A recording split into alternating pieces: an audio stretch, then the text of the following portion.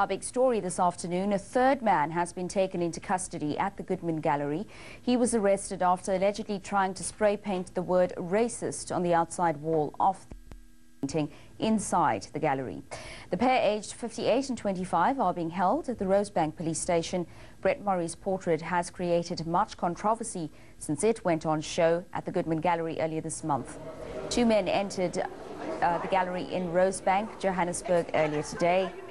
One painted a red X on the artwork, the other smeared black paint on the canvas. Who are you?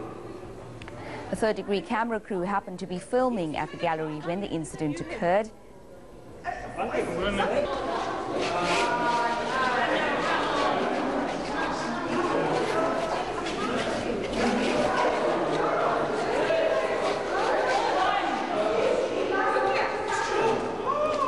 As you can see, the two men were apprehended by security guards.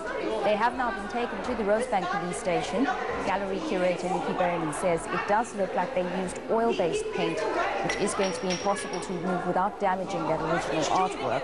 Both men are likely to face a charge of malicious damage to property and are expected to appear in court on Thursday.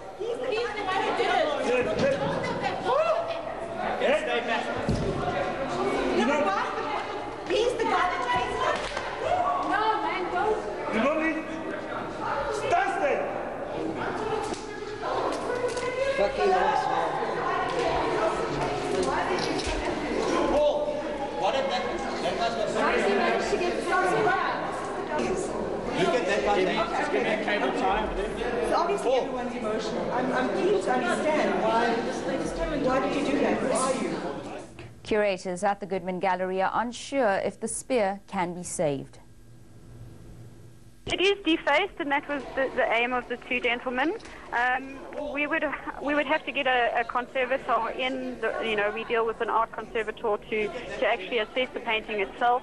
But yes, in my view, I would say there's major damage to the painting, and it has been defaced.